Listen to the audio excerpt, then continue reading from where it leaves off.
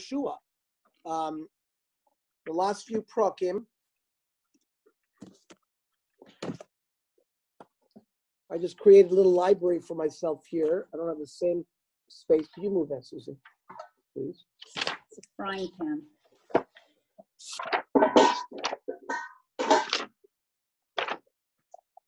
Here, leave this here. These are what you're looking for. Okay. But I think that no.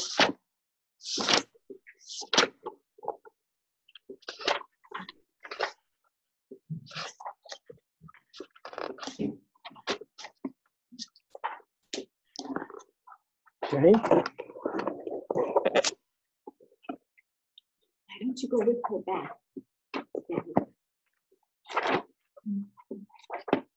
Ernie, is it cold up there in Santa Barbara that you're wearing a coat? No, we were out. No, it was like 75. It's very nice, but we ate outside. We ate outside. It was a little chilly outside. On the balcony. Okay. Okay, so we left off right before Perek Chav Beis.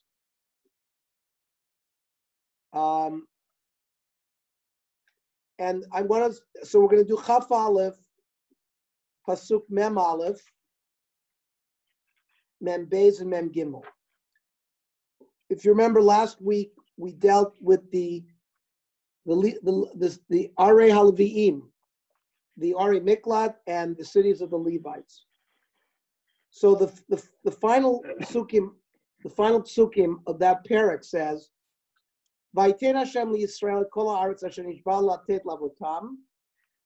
So Hashem gave Klal Yisrael the whole land that He promised.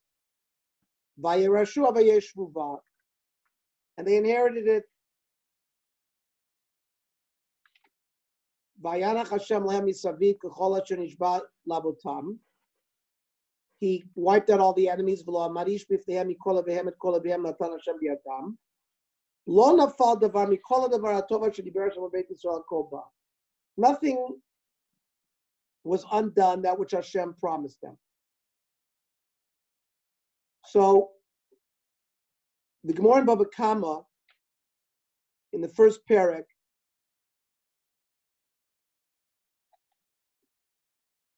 quotes the pasuk Vayitein Hashem Yisrael Kol Asher Nishba Latet Lavotam. Says the Gemara, Asar Tnaim Hisna Yoshua. Hashem made 10 Tnaim with all the Shvatim. How the sort of public laws that would govern how Klal Yisrael would live with their neighbors. And the Gemara goes through the following. Number one, Shiyu mirin behemot biyarim shelacherim ve'en reshut lebal hayar lakpid al kach. Any Jew could take his flock and pasture them in anybody's forest, and the owner of the forest could not be makpid. That means even though we've gone through all of these halakim, Binyamin, Yehuda, Naphtali, Asher, everybody has their area. And let's say somebody was given a forest, and that belongs to him. But if you are coming along, you are, let's say, moving your flock from the territory you live in to like they used to take all of the steer from Texas to Chicago, to the slaughterhouses in Chicago, and they would do it by a law. Cowboys. We didn't have trains. There would be large movements of cattle to certain markets. So the same thing, you might be somebody taking your cattle somewhere. If they ended up eating in a forest, one of the Tanaim Yoshua made with all of Klal Yisrael is you couldn't be makpid if somebody ate from your forest. That's number one. Two, Efshar l'laket eitzim misadeh chaveiro. You could gather firewood from your neighbor's field. Also grass to feed your animals, except if it was a special kind of field called a stetilson that was grown a certain kind of expensive item that would damage the leaves too much. Third, efshar liktom bad min ha'ila lita o laharki ve'en reshut l'bal ha'ila lahakpid al zeh. You could take a branch wherever you were of a fruit tree, take the branch to graft it to your own tree, and the owner of the tree could not object. Obviously, all these laws are being put into place to create a feeling of achdus within Klal Yisrael. Even though you've been given this, certain things were made public. Then, ma'ayan hayotze betchila, zeh yotze mechadash, the kol shekain, ma'ayanot u'shnayim shemimot Yoshua. So any Jew was able to take water from any spring, no matter where it was, just because it was on your land. If it was an ancient spring that came from a certain water source, you could not deny your fellow Jew access to that water. Fifth, mechakin b'yam shel Tveria. You could go fishing in the Kinneret, even though the Kinneret was in Shevet Naphtali's area. Everyone could fish in the Kinneret. You couldn't lay out very big nets with stakes. That you couldn't do in the Kinneret, because that would prevent boats from being able to navigate properly in the Kinneret. But anyone could go fishing if they wanted to, even though the Kinneret was in the Shevet Naphtali's region. 6,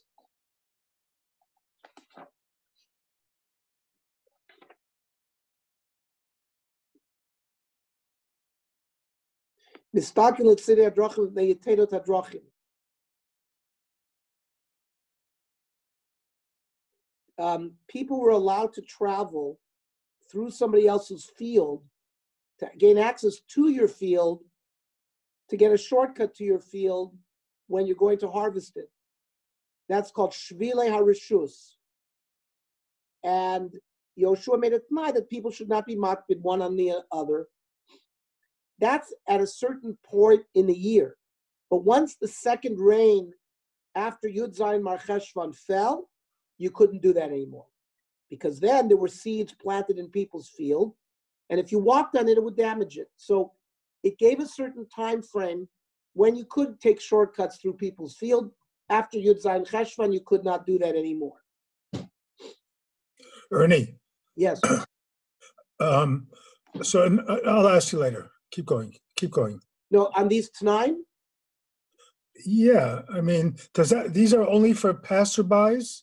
They don't affect somebody who lives next door to somebody else. He can't let his animal go graze in his neighbor's fields. Can he? This is only for passerbys from one shevet to another shevet, I assume. I don't know. No. What does that mean? All the fields are open for everybody? Yeah. So there was no private. No. Efshar l'laked eitzim misnei chavero. 8 means, like, let's say you see firewood. Yeah. You could go and get some firewood, or you could get grass. You couldn't allow your animal to go there. But let's say there was cut grass. I guess you could get some grass from Michael Behema, except for a sdet tilson. So there's no private property, or you can't fence your property in? So Sydney, that's exactly what we're seeing from all of this, is there was a certain socialistic, or let's call it a communistic, or some kind of commune concept. It wasn't pure, it was private property, but these specific things you could not be makpid. It's not everything. Somebody can't come onto your property and build a house there. I've been very specific what the Gemara in Bava Kama says that you're allowed to do. For example, you could go in an orchard, in a forest. It says you can't stop somebody from going into your forest. and then you can get the eitzim, and you can get grass for Michael Behemoth. So what if thousands of people are doing that? It's not like one. It's like let's say thousands are doing it. There wasn't the concept of private property that was established by John Locke and the social contract that we are familiar with. That's not the t'nayim that Yoshua set up. Okay. What is ish tachas gafnoi? Yes, ish tachas tenasav, ish tachas gafno. Sydney, Yeah. somebody can't come into your property and build their house there. Yoshua didn't give them that tonight to do that. They're allowed to come and take- But they can eat his fruits off his trees there. No, it didn't. No, didn't Oh, say they that. could It just said- eat his grass. No, it said you could cut off a branch of a fruit tree, and because you're going to use it to grafting it. Now, that doesn't mean you can take his tree. Oh, see, But okay. your animals can eat their grass, and then the next person's animals can eat the grass. It's even and everybody worse. eats grass. It's even worse. You can graft and copy and steal. Yep. That's why I wanted to learn these, because we're not really familiar with this. All right. I mean, I wasn't familiar with this. No. And this is from Baba Kama. It's just like the Chinese. That's what they're doing now. Right. It's exactly the Chinese system.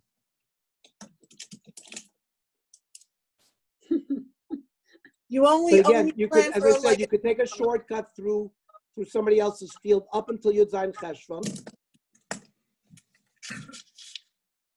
Right. Okay. And And why that's pretty much, and basically the Musar Nevi'im says something very, very, very interesting. You know, in the French or the English or the Greeks, they all established their nation in countries where they didn't have to chase anybody out, that they were there naturally. Somehow, Klal Yisrael, Avram Avinu came from Aram Narayan. So why didn't he give them the land there where Avram came from? No, he said, you're going to have to go and battle and get rid of these 7 nations. And that's, so ask the Musar Nevi'im, Yesh lish'ol mipnei ma lo noag HaKadosh Baruch Hu kenim Am Yisrael. V'lo yasad et hamlucha shelahem ba'aram na'arayim be'eretz moladato shel Avram Avinu. V'ani lomer sheshifa achat gdola hayta b'inyan hazeh. Zui ki ratzah HaKadosh Baruch Hu she'am Yisrael yihu margishim tamid et atzmam kichativa achat ba'olam. HaKadosh Baruch Hu wants the Jewish people to feel that they are one unit in the world. Each person has to see themselves as a limb of the body. If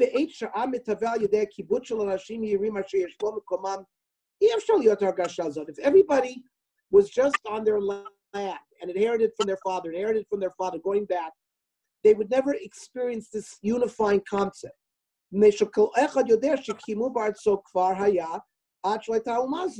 Finally, later on, they established a nation. Who cares? I was on this land 500 years before this nation was established.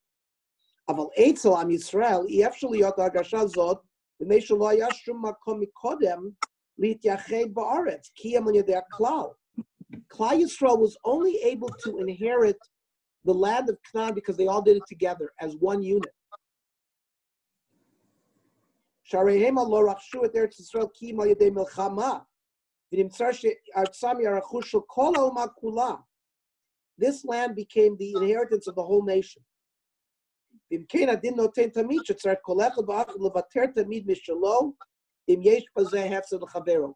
This is an answer to what Sydney was querying.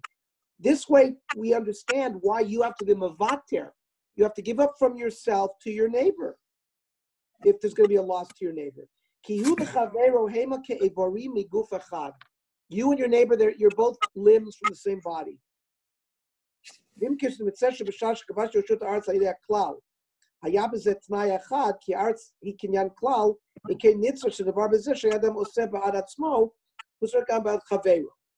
was the purposes of these tonight, to invest this notion that we are one nation. It's not a group of individual people coming in and grabbing their land. We couldn't have done it without the whole nation as a klal, and that's the way it remains. Ernie, how does that differ from, what is the purpose of Shemitah then?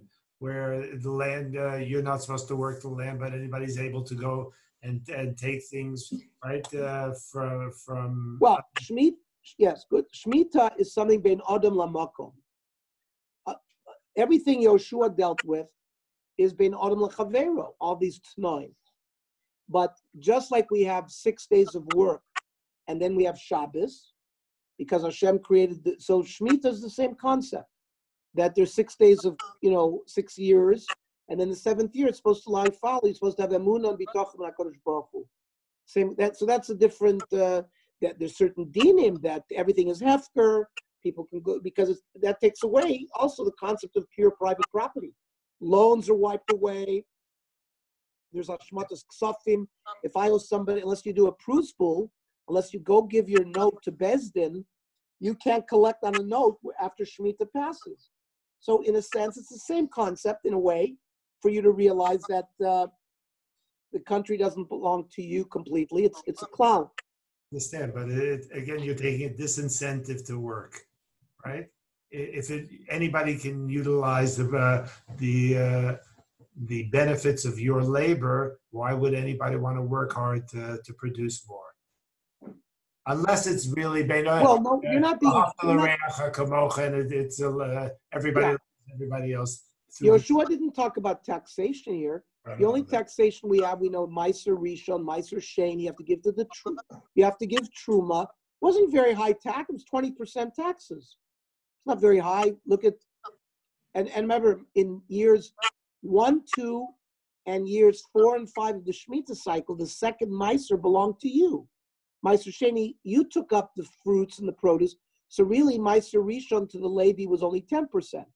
To the Kohen is 1/50th, is 2%. So your taxes were 12%. And then in the 3rd and 6th year of the Shemitah cycle, the second Meiser you have to give to the Aniyah. So at most it was 20%. That's what taxation was. Now there's Matnos Kahuna, there's other things you have to give, but not very much. What was that? No, add-on things. There was some, but in percentage Voluntary, and you didn't have to eat meat if you didn't give. If you didn't eat meat, you didn't give the the keva and the lachayayim. So that was all a rishus, like almost a sales tax. But overall taxation was not high. Okay, now we come to the next parak, and again I want to read. We didn't finish. Oh. You didn't finish the 10 things. You were up to 7. No, I included. There are a couple of compound t'naim. Okay, so those are the main t'naim that Baba Kama brings that we discussed. Okay. Yeah. Now we're going to start Perek Chav Beis, but I want to give a little introduction. Again, this is from Steinsaltz. Yoshua ends his career by fulfilling the charge, implementing God's promise to his people. He has conquered the kings of Canaan, provided the tribes with their inheritance. He has allocated cities of refuge, and he's designated the cities for the Levites. Now the time has come to release the vanguard of Israel's army, soldiers from the tribes of Reuven, Gad, and half of Manasseh, who have spent 14 years waging war together with Yoshua and Klal Yisrael while their families and possessions remain far away be'ever Yarden, right? Bashan, Gilad. So after commending these soldiers, Yoshua instructs them not to forget the legacy of Moshe. He gives them a bracha before they return to their families.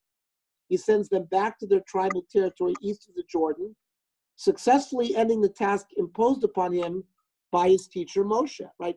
Moshe was the one who accepted their desire to stay on Ever Yarden, except you've got to go in with Klal Yisrael to fight, and now it's up to Yoshua to send them back. The members of these tribes construct a large mizbeach, a large altar on their way home. This arouses the suspicions of the other Klal Yisrael living on the western side of the Jordan, that their brethren may be initiating new religious rituals and abandoning the worship of God. The conclusion of this section deals with the people's awareness of and reaction to the possible threat of a split among them. These Western tribes send dignified emissaries to inquire about the construction of the altar. They were ready to go to war with them. The 2.5 tribes of the eastern side respond by clarifying their positive intentions. So this gives us a little overview of what this parak is going to tell us. Az yikra Yoshua l'Ruveni v'lagadi. Yoshua calls to the Ruveni v'lagadi v'lchatzi matem Nashem. Remember, half of the tribe of Menashe is going to stay on the western side, and half is going to be on the eastern side. Vayomer alehem, atem shmartem et kol asher tziva etchem. You fulfilled everything that was commanded. Moshe and Hashem. Vatishmu b'koli, and you listen to me. L'chol asher tziviti etchem. Lo azavtem et achichem. You did not leave your brothers when they did battle. Zeyamim rabim. Ada yom hazeh. Until today. Ushmartem es b'shmeret mitzvah Hashem Elokechem. Some of the Meforshim explain that's why it says, Az yikra Yoshua. Now Yoshua called them, meaning they could have left 7 years ago. 7 years, after 7 years, they already finished conquering. These tribes could have gone back 7 years ago, but they waited around until all the rest of Klal Yisrael were settled in their land. Now, Az Kara Yoshua. And they're going to get praised for doing that, for not rushing back. Hashem now has settled your brothers. And now you can go back to your own tents. El eretz achuzatchem, asher natan lachem Moshe and Hashem be'ever Yarden. Go back to where you, remember you left your children, your wives. By the way, we're going to have a medrash calculation that if you count how many people were in Ruvain and Gad alone, when Pinchas counted them, they had 84,000 people between the age of 20 and 60. Now, in the beginning of Sefer Yoshua, it told us that this vanguard of the main soldiers, Ruvain and Gad, who came and fought, were 40,000. Well, that tells us that they were the great fighters, but that means 44,000 adult males between the age of 20 and 60 remained behind also with the wives and the children to protect them and to watch them and all of that. So it wasn't all of the tribes, but maybe half the tribe.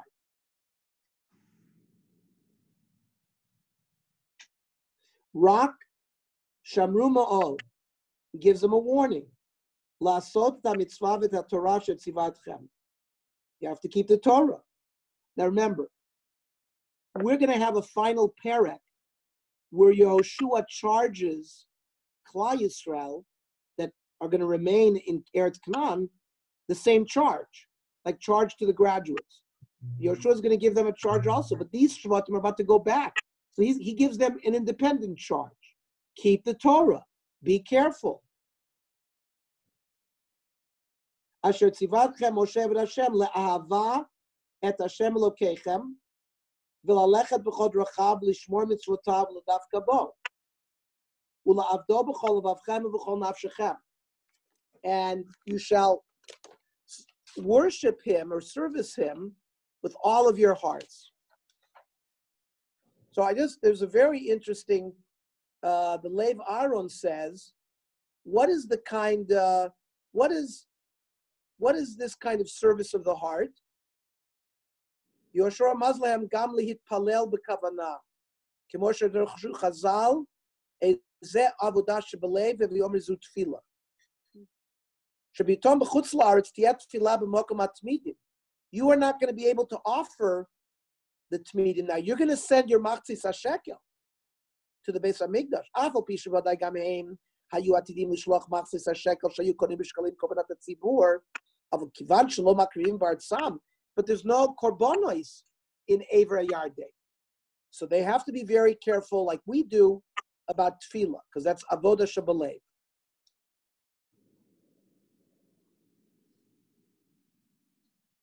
They only had to be in Eretz Yisrael for Ole Regel? And they came for Ole Regel, yes. Just like the people in Bavel. No Ola Regel. There were no Ola Regel because there was no Yerushalayim yet. But they did come to Shiloh for 369 years. Bernie, they made Aliyah to Shiloh. Shiloh was like the Beis Hamikdash for 369 years. Right. Remember, Bernie, we're gonna reach Sefer Shmuel Perek Aleph. Remember, Elkanah comes with his wives, so they made Aliyah Regel to Mishkan, to Eli Cohen, to Mishkan Shiloh. Right. So there was Aliyah Regel from these lands, and if you lived somewhere else, eventually, when the Ole Bavel would also come up and make Aliyah Regel 3 times a year. There's a medrash that says that he told him about tefillah. That says Vayivarchem Yoshua, Vayishalchem, Vayelchu el Oleihem. Yoshua blessed them and he sent them to go back. Oh. Now, Perek Zayin. Lachatzi shevet hamnasheh. Pasuk. I'm sorry, Pasuk Zayin. Lachatzi shevet hamnasheh natan Moshe babashan. Ulechatzion natan Yoshua macheya meva yarden yama. So the pasuk reminds us, Shevet Menashe, half of it is being given the chelek in the Bashan, which is, remember, near the Golan Heights, which was conquered from Og Melech HaBashan, and some of Menashe is going to stay on the west side of the Jordan. The Gam Ki Shulchan Yoshua Aleim Vayvarchem. He sends them a special bracha. Vayomer Aleihem Leimor. B'nechasim Rabim. Shuvu elo alechem uvemikne rav ma'ol. He gives them a very big bracha of gashmias. Bekesav, zav, nechoshes, barzel, silver, gold, copper, iron. Uvishlamot rabei ma'od chilku shlalevem machem. You should make sure that you give the booty to your brothers that were there still. So the Radak and the Ramban learn that the Menashe was addressed already when he addressed Reuven and Gad. But others say no, that this was strictly to Menashe, because if you go back and you look at Parshas Matos Maseh, where the Bnei Gad and the Bnei Reuven come to Moshe, Menashe doesn't come to ask for anything. Only Reuven and Gad asked. They had Mikneh Rab, they wanted to stay. Eventually, Yoshua attaches half of Shevet Menashe to them for a special reason. Menashe is going to be the link. Half of Menashe is going to stay in Canaan. Half of Menashe is going to be with Reuven and Gad. And they're going to be the link to always keep them reminding, you're really part of Klal Yisrael and Eretz Canaan. And they're given a special bracha, particularly of Parnasa, because they didn't ask for anything. So they were given spoils. Reuven and Gad were not entitled to spoils, when they did battle, but the Menashe were entitled to spoils because they didn't ask for anything when they, only Reuven and Gad had asked for Moshe. That's how the Meforshim explain why there's a special bracha here for Menashe. Vayashuvu, Perek Tes. Vayashuvu vayalchu bnei Reuven bnei Gad v'chatzi shevetam Menashe me'et bnei Yisrael m'Shiloh asher be'eretz Canaan. Remember, they were all in Shiloh. That's where the Chalukah took place. So these two tribes leave Shiloh to try to head back to the east of the Jordan. Now,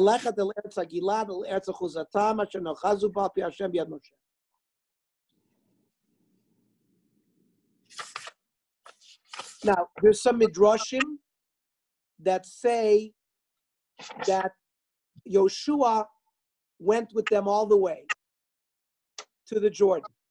And then Yoshua headed back. But then they didn't want Yoshua to go back alone. So Reuven and Gad accompanied again Yoshua back. Until eventually Yoshua said, we could do this back and forth forever. And Yoshua finally sends them back. But he gives them a special bracha. They bring some chazalim that the Talmidim of Rav Shimon ben Yochai was the same thing. That means if your Rebbe gives you a bracha and sends you home, but for example, let's say you have to stay another day, you shouldn't go back home until you go back to your Rebbe for second bracha. They learn it from this episode with Yoshua. And maybe if we get to it, I'll learn that medrash with everybody. Now, Vayavo el Glilot HaYarden, they reach a certain part called the Glilot HaYarden. There's a machloka. Some say it's the area of Gilgal, in the tribe of Yehuda. Some say it's the boundary of Binyamin. But it's the general name for the Jordan Valley. Asher Be'eretz Canaan. It's still on the western side. Vayivnu bnei Ruvain uvnei Gad v'chatzi shev Asher sham mizbech al hayarden mizbech gadol l'mareh. They build a very big mizbeach. Which side? On the western side. On the western side. But that's Not on the eastern side. On the West Bank. On the West Bank, yes. They have not crossed over to the East Jordan yet. They build it on the western side of the Mizbeach. A big one. But that's not their land. So hang on. So they build a Mizbeach there, big one, not a normal Mizbeach. Vayishmu v'nei Yisrael emor. The tribes of Israel heard, Yinei banu v'nei Ruvenu v'nei Gad v'chatzi shev Asher ha-Mizbeach el mul Eretz Canaan el Glot HaYarden el Eber b'nei Yisrael.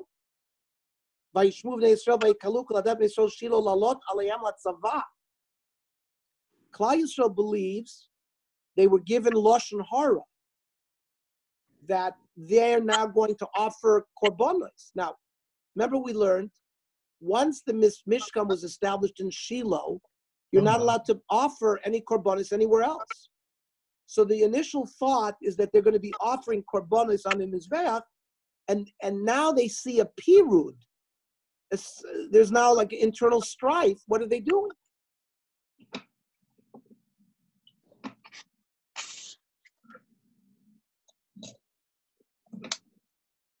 So, Vayishlechu bnei Yisrael bnei Ruvain bnei Gad v'chatzi shevet Nashel Eretz HaGilad et Pinchas ben Elazar HaKohen. They sent a delegation. Who heads the delegation? Our old friend Pinchas. Pinchas, the son of Elazar. Now, why Pinchas? So Midrashim. So number one, Pinchas was the Meshuach Milchama. Right? We have two Kohanim that serve somewhat as a Kohen Gadol. One is the Kohen, one he wears 8 begadim, but he works in the Beis HaMikdash. Another Kohen Gadol also wears 8 begadim, but he leads Klal Yisrael into battle. Chazal tell us that Pinchas was the first Meshuach Milchama. So because Klal Yisrael now wanted to do battle with Reuven and Gad, because they think they're rebelling, they're building a Mizbeach with that they shouldn't, that's one pshat. Another pshat is Pinchas was given as Brisi Shalom, even though he did an act of radical kanos, of radical jealousy, right? He saw Zimri, who was the Nasi of Shimon, having relations with Kozbi Bas Tzur by Midian, and he killed both of them. But it stopped the Magefa, and it created Shalom in Klal Yisrael. It stopped the rift. So he's a man of peace. It's strange because he's a Kanoi, but he was given Brisi Shalom. So yeah, here now, Pinchas needs to make Shalom. And yeah, but wasn't part of it that Pinchas would maybe scare them if they had like bad intentions with that Mizbeah?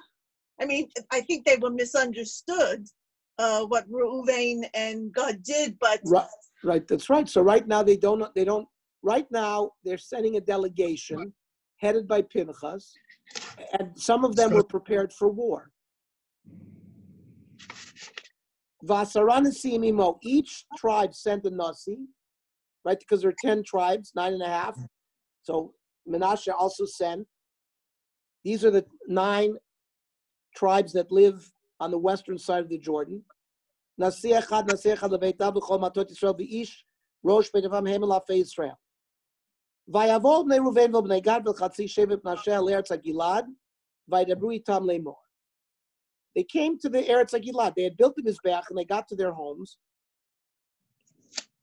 Ko amru kol adas Hashem. Mo'amu al hazeh Hashem altim elokei. So what kind of treachery are you doing with Klal Yisrael? Lashuv hayom achrei Hashem. That you're going against Hashem. Bivnotchem latchem Mizbeach lemadrechem hayom b'Hashem. You are building Mizbeach. You're not allowed to. Hame'at lanu with avon peor. We already had a chet bal peor.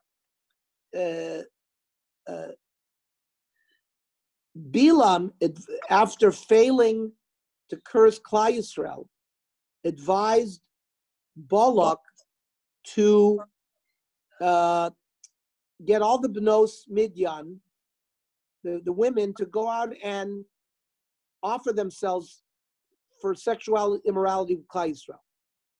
The way they did it was through Avodah Zarah.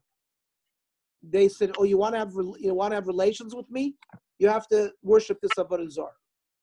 So the Avodah Zarah, that's how they got them to worship Avodah Zarah. What Avodah Zarah was? It was Baal Peor. Baal Peor was an Avodah Zarah where you actually went to the bathroom in front of the idol.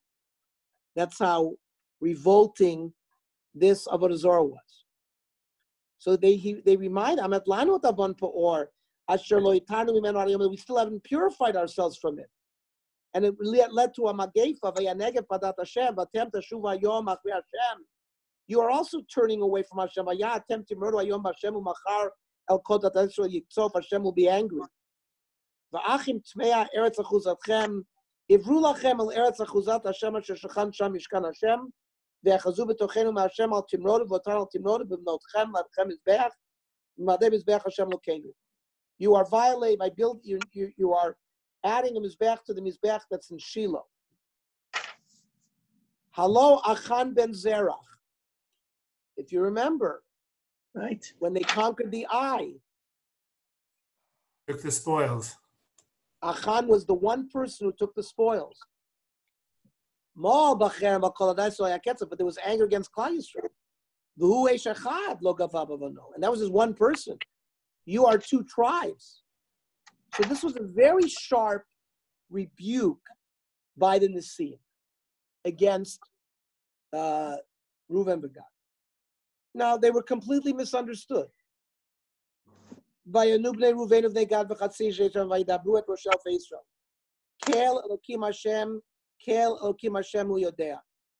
believe in Hashem.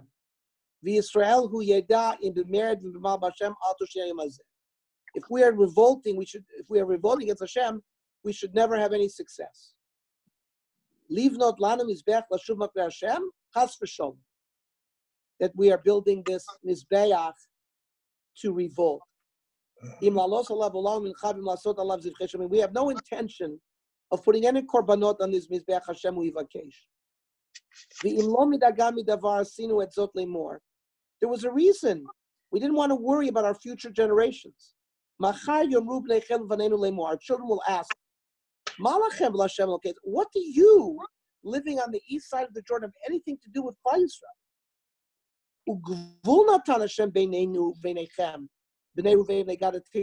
There's this river Jordan. You have no connection with the Klal Yisrael. And our children will get lost from worshiping Hashem. So we said to ourselves, not for korbanos. Ki eidhu. We're building it as a witness. Beinenu veinechem. Uvein dorosenu acharenu. And between us and our future generations. Our regular korbanos that we're going to send to Mishkan Shiloh. So our children will understand that we have a deep connection. Later on, our children are going to ask our later progeny, look at what they built here. Not for a korban, is a witness, a testimony.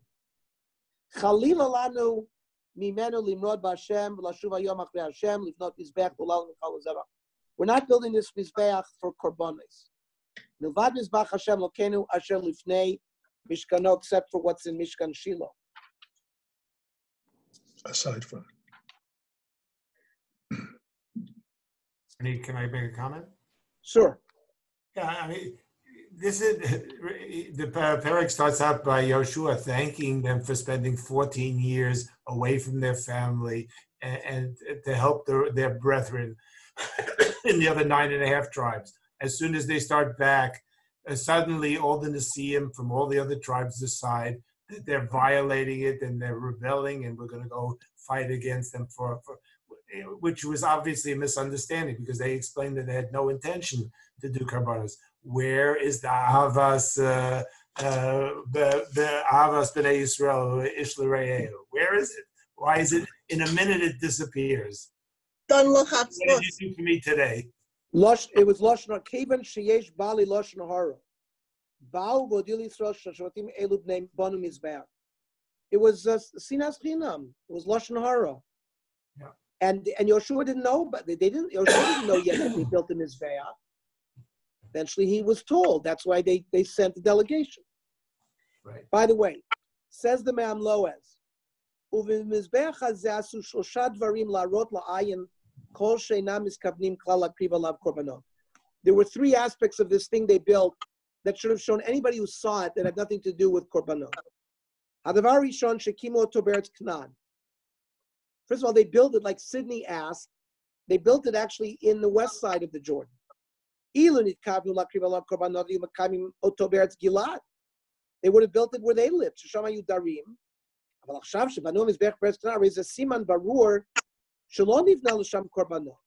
number 1.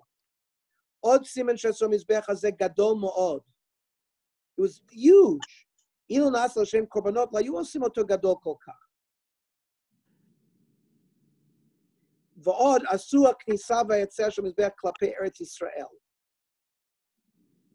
It was this, the way they built it archaeologically, architecturally, was this concept of the connection between where they lived and Klal Yisrael.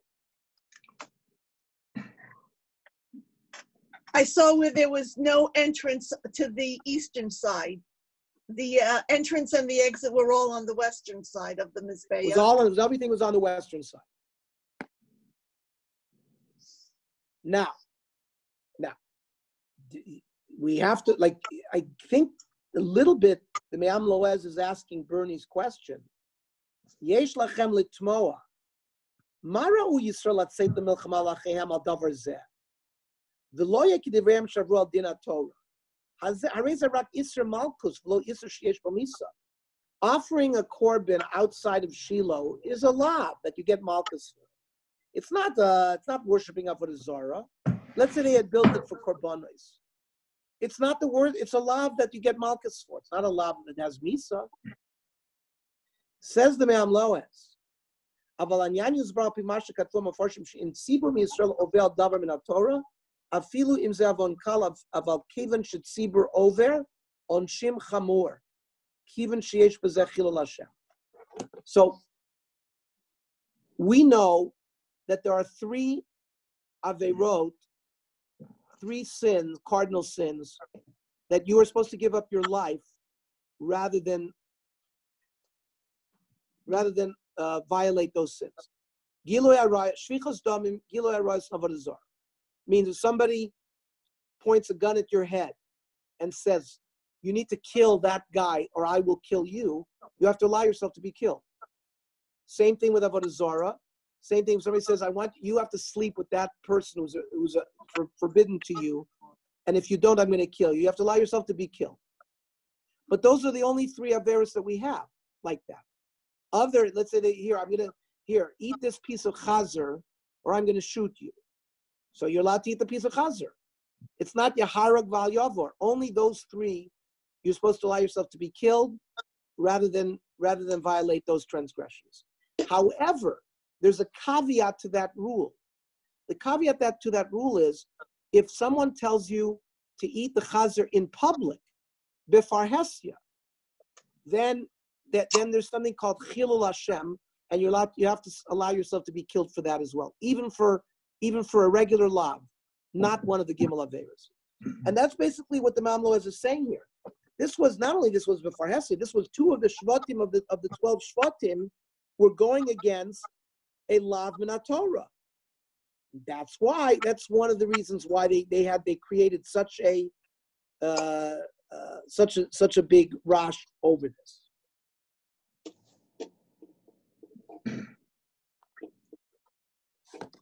So what happened? Vayishma Pinchas HaKohen u'nesiyei Adav Roshel Feisrael Asher ito et hadvarim asher dibru bnei Ruven u'bnei Gad u'bnei Menashe vayitav beinehem. They accepted. Vayomer Pinchas Mazar Kohen al bnei Ruven v'bnei Gad v'bnei Menashe hayom yadanu ki b'tochenu Hashem. You are with us, and Hashem is with you. Asher lo maltem b'Hashem amal hazeh.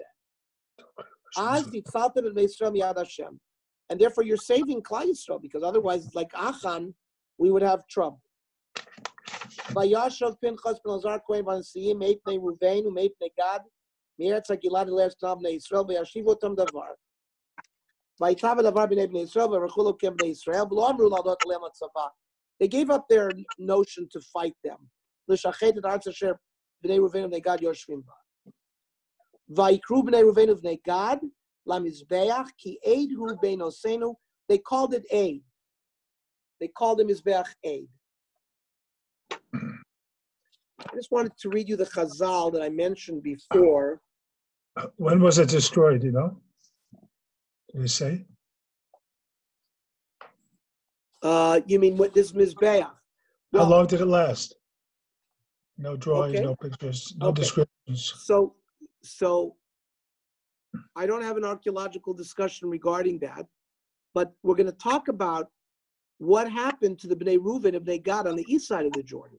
Well, they were taken away by Sancheriv first, right? In the year 702 CE, about 130 years before the destruction of the Beis HaMikdash in Yerushalayim by Nebuchadnezzar, Sancheriv Melech Ashur came and took the 10 northern tribes in exile. But remember, Reuven and Gad were on the east side. They were taken first. They were the first tribes lost, even before the other tribes, the northern tribes, besides Yehuda and Binyamin, because Assyria comes from the east, northeast. So the Reuven and Gad were lost very quickly. That's good. But I'm going to go back to that. I want to read this. Notice in Pasuk Lamed, it says Vayishma Pinchas HaKohen. Why didn't it just say Vayishma Pinchas u'nesiyei Adav? So in Gemara Zvachim, Daf Kuf Aleph, it says Amr Elazar Amr Chanina Lo Niskayim Pinchas Ad Shahar Gulazimri. Remember, there were supposed to be only 4 Kohanim: Nadav, Avihu, Elazar, v'Itamar. 4 children of Aaron. Now, Nadav, Avihu died. So you had Elazar and Itamar. Only children of Elazar and Itamar were supposed to be Kohanim. Now, Pinchas is the son of Elazar, but it's going to be, at that time, I think it's only, anyways, Pinchas only had the right to become a Kohen, says the Gemara, after he killed Zimri.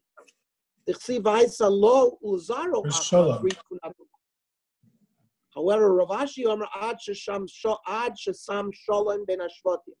Shenemer Vayishma Pinchas HaKohen U'Nesiei Adav Roshel Yisrael.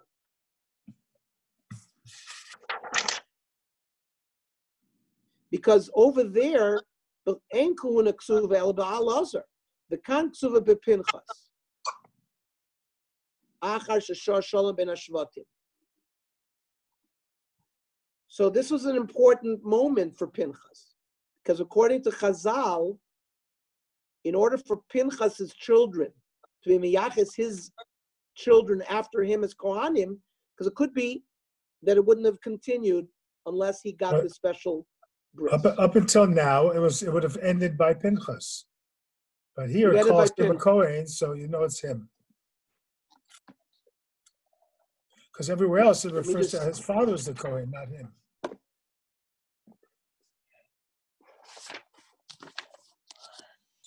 So that the Tamar's children. Hang on. I want to read what the Musar Nevi'im says. Ma shalom is kain Pinchas achrei shahara get Zimri. So according to Rav Ashi, remember Rav Ashi is the final redactor of the Talmud. So finally, when Rav Ashi didn't agree that Pinchas was niskain when he killed Zimri, that he only became a kohen after this episode. So the Musar Nevi'im says, why didn't it happen after Zimri? Sha'az not normal kunam imakom v'rak achrei zman meruben niskain nira lomar shezel lefi mad is b'seder olam perak dal kozu b'breshis charvu amayim ala aretz. It says eventually the land dried up from the water. This is by Brias Olam.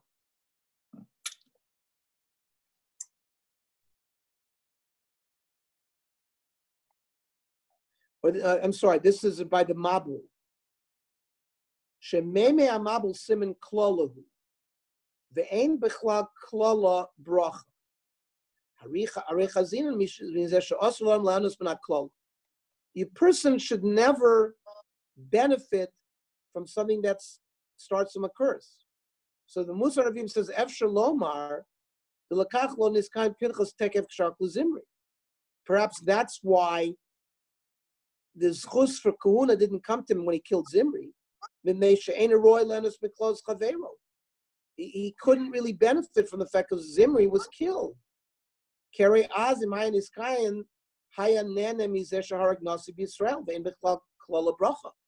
can't really get a full bracha out of klala.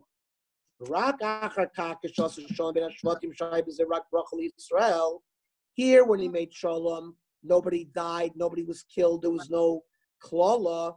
As Kesra Kahuna. That's what the Musar Nevi'im wants to say, that it's from this Maisa of Shalom in Klal Yisrael that Pinchas was able to become a Kohen. Yes, Sidney? It's a good shot. I like the shot. Yeah, it's a nice shot, right? Yes. So Ernie, could you make a clarification, Ernie? Are you saying from this point on, only Pinchas's children continued on in the Kahuna, and the rest, or just the Kohen God, the lineage of Kohen Gadol?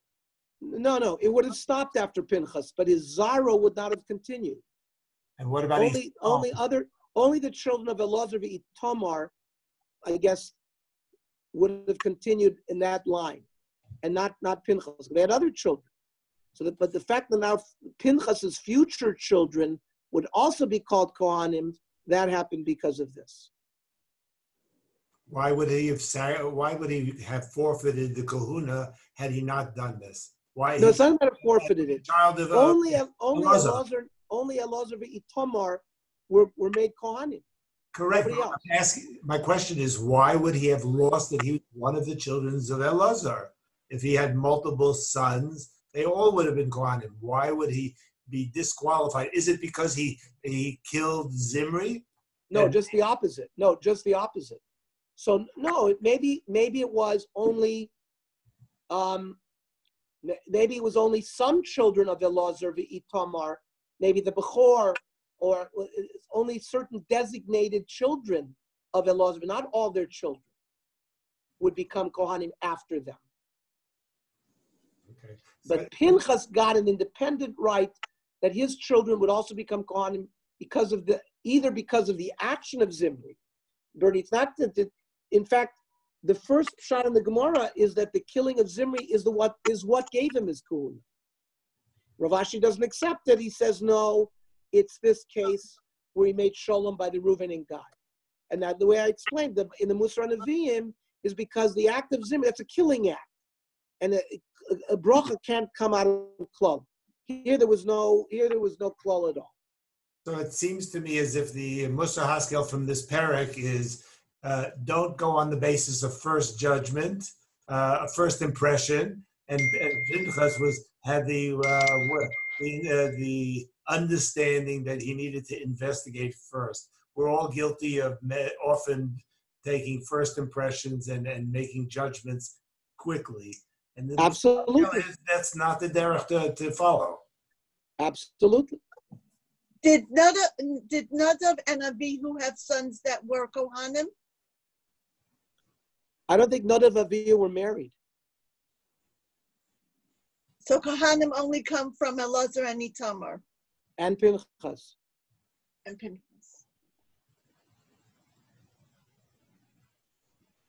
And only from certain children of Elazar and Itamar, like we pointed out, because Pinchas was already the child of Elazar. I wanted to, again, Rabbi Hattin, who we've been using a lot in our understanding of Sefer Yoshua, he gives us also a good understanding of this overall, this Reuben and Gad business, which I wanted to discuss. If you look in the Parshiot by Reuben and Gad in Parshas Bamidbar, you see that they were very, very hesitant. They had a lot of flock, and they wanted to stay on the Eivra Yarden. But the Abarbanel says, initially these tribes voiced their appeal. They were ashamed to state it explicitly. Therefore, the text of the Torah introduces a paragraph division after their first statement. If you look in the Parsha, there's a stuma. They come, and they begin a little bit to explain to Moshe, we have a lot of flock. They don't really come out right out and say what they want. Moshe understood what they were trying to get at, but he didn't chastise them right away. He remained silent to allow them to first openly divulge their request. They were forced to ask with greater direction. That's why it says there a second time, okay, we want to stay Eivra Yarden. Now, why were they reluctant? Well, Reuben and Gad were not stupid. They know that 38 years before, remember the Meraglim came, and all of a sudden the Klal Yisrael didn't want to go into Eretz Yisrael. And now here they're coming and say, we don't want to go into Eretz Yisrael. So they were very hesitant in what they said.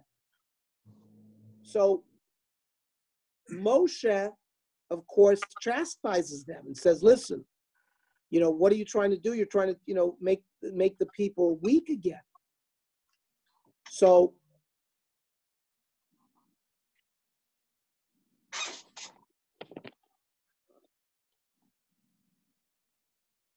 those tribes came with their own idea to say, we will build corrals for our flock, and we will build cities for our families, and then we're going to go fight. They would fight with their brothers, and Moshe acquiesced, and he made them take a shvuah. Now at the end, they're fulfilling this oath.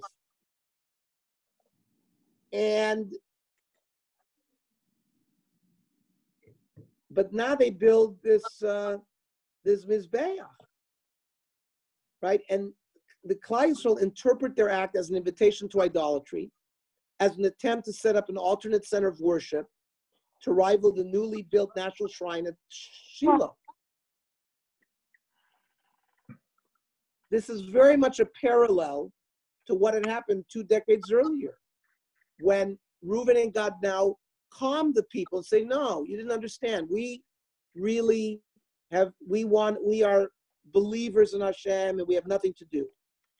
So there's sort of a symmetry with what happened over there. And the same thing with Menashe. Moshe Rabbeinu intentionally selected Menashe with care, because Moshe was fearing that Reuben and Gad were going to abandon the national destiny. So Moshe considered it carefully, and he said, we're going to limit the danger. We're going to send some of Menashe east of the Jordan, and the bulk of the tribe will stay west of the Jordan. And this was a mechanism to preserve a cohesive connection between all the tribes on both sides. The bulk of Menashe's descendants would remain within Canaan, and there would be powerful tribal bonds that are a function of shared culture, language, and history, and that would ensure a strong link to be maintained with the families to the east. The Ibn Ezra tells us that Yair ben Menashe was really from the tribe of Yehuda, whose mother was from Menashe. So they were trying to mix up the tribes here to keep people together as one club. Now, even though they made all these attempts during the hundreds of years, during the period of Shoftim and the Malachim, Reuven and Gad remained involved, but it wouldn't be preserved. Reuven and Gad were exiled to the distant lands by the Assyrians, never to be heard again. And the Medrash in Medrash Rabbah says the tribes of Gad and Reuven were wealthy and had many flocks. Because of their love of their possessions, they decided to dwell outside the land of Israel. Therefore, they were exiled before any of the other tribes. What brought this fate upon them? The fact that they separated themselves from their brethren because of their wealth. But it says the tribes of Reuben and Gad had immense flocks.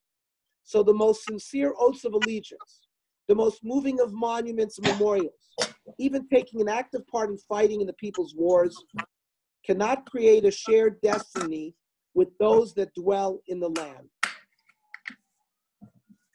The Ralbag finally gives us a lesson, which this Israel setting of a delegation consisting of Pinchas and the tribal elders. Like Bernie said, this was in order to investigate the truth of the matter before attacking them.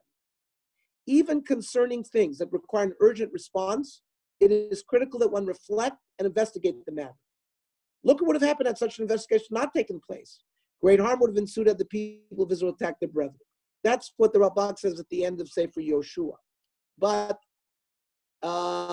even though it ends tragically, because Reuven and Gad are lost to us, and disagreements between the Shvatim have a long history, there are lessons, dialogue, allowing the 2.5 tribes to explain their motivations, even while justifiably suspecting the worst. Moshe and later Yoshua introduced the tribes of Israel to a new dynamic. Discussion, words. This replaces warfare, and compromise is the goal. So we are going to see in the last 2 Prokim in Yoshua, basically Yoshua gives us a valedictory address, like George Washington gives a farewell address when he leaves the presidency. And that will come, we will deal with in the next few weeks. What time is it? It's 9:11. Oh, I went too long. Oh my gosh. Okay. It's very interesting. Their whole history was, full of these other situations that came up. Right. So they were susceptible to the lashon hara that was told to them. Yeah. Ernie, on the side